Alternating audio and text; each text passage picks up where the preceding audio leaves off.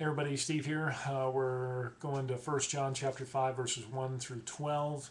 There's still some hard-hitting truths, as there is in God's Word, but here it especially really hits it home in regard who's a believer and who's not. The problem is that false teachers, false prophets, those that are trying to lead the real believers astray, the Antichrists, who are following a false Christ, will use some of these verses to justify themselves and to point to this rather than us testing their teachings, which are false, or looking at their false prophecies, or that they're following a deceptive spirit.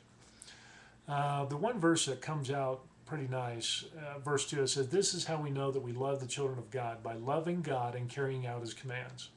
Now, God calls us to obey His commands, and that's to follow the truth, to not get into sin, not follow different messages, not to go after false prophets.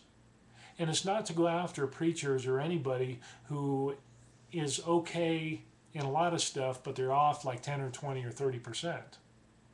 And there's a little bit of false teaching, but the rest of him's pretty good. He's a good guy.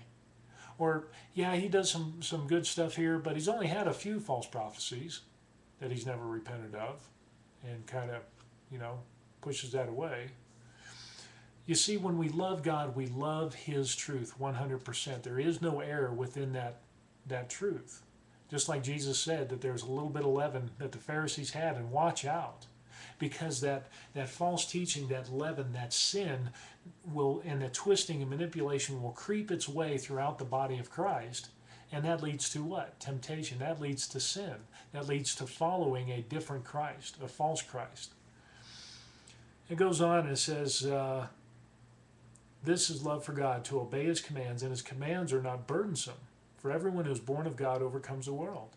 It's easy because if we walk in God and walk in His truth, we don't have to worry about making excuses for false prophets or false teachings or people that pull things out of context to support sin and all those other yucky things.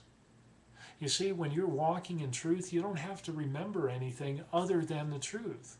And then the false teaching and all that other stuff, it's easy to see. It's clear as day.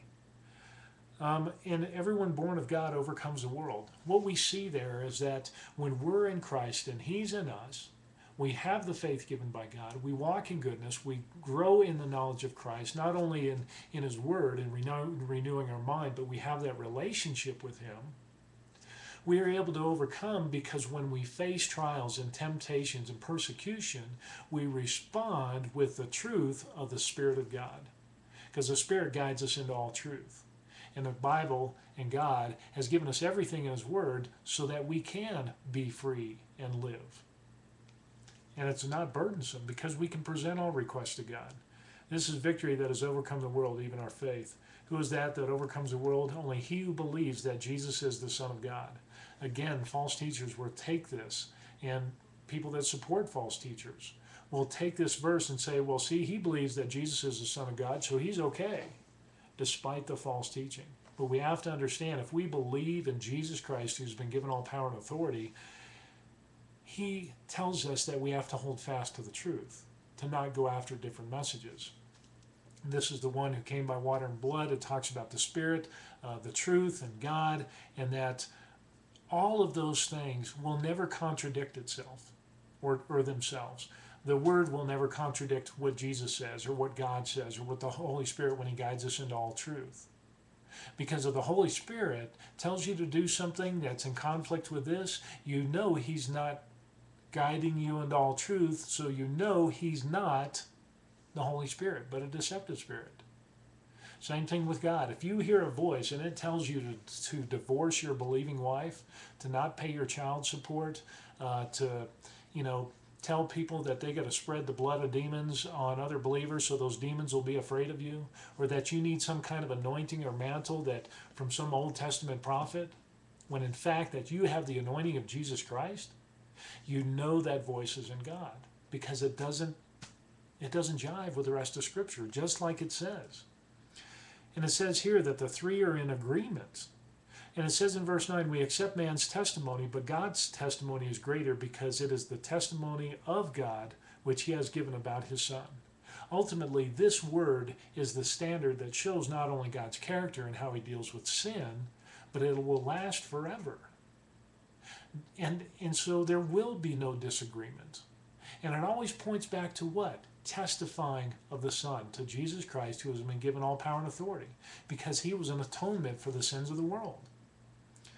Again, we accept man's testimony, and we see that where if we have something against somebody, an elder or somebody who's supposedly mature, or false teacher, false prophet, that to not entertain an accusation except on the testimony of what? 2 or 3 or more witnesses with God's word. That goes back to the Old Testament too. If you accuse somebody, it's just better, you better have some other testimonies that are true that people would give before God and in a court of law. Unfortunately, false teachers and false prophets, the one who are trying to lead us astray from the goodness of God and his word, don't want to do anything like that. They'll point to different revelations and angels and weird manifestations instead of going to God and his word and relying on his truth. Again, God's testimony is that's what stands against people. It's not what I say and saying you've sinned and you need to repent. That's God's word as a testimony against you. That's God's word as a testimony against me and my flesh and my sin that I need to repent of. It applies to everyone. It goes on, anyone who believes in the Son of God has this testimony in his heart. Anyone who does not believe God has made him out to be a liar, because he has not believed the testimony God has given about his Son.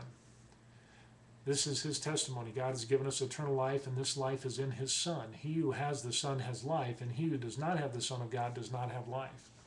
Again, we need to be careful to be aware, to be knowledgeable of what Scripture says. We need to have God's wisdom and his discernment, so that when false teachers and those who lead us astray will try to lead us to follow a different Christ, a false Christ, that they'll try to get us to follow a false God instead of Almighty God.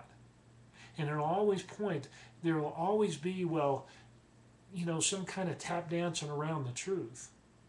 And as evident, God says, if it's false teaching, have nothing to do with it. Don't even eat with such a person, but rather expose them so that the other children of God don't walk into that same sin. He who does not have the Son of God does not have life. So just because somebody says they have Jesus in their heart, but their words and their teachings is false and conflicts with Scripture, that's not the Son of God we follow, but that's a false God. Think of it this way. We've been given the authority to test everything, to make sure that others aren't led astray, so that the children don't get damaged, they don't get hurt, that they don't go down that broad road to destruction. We've been given that authority to those who are teachers.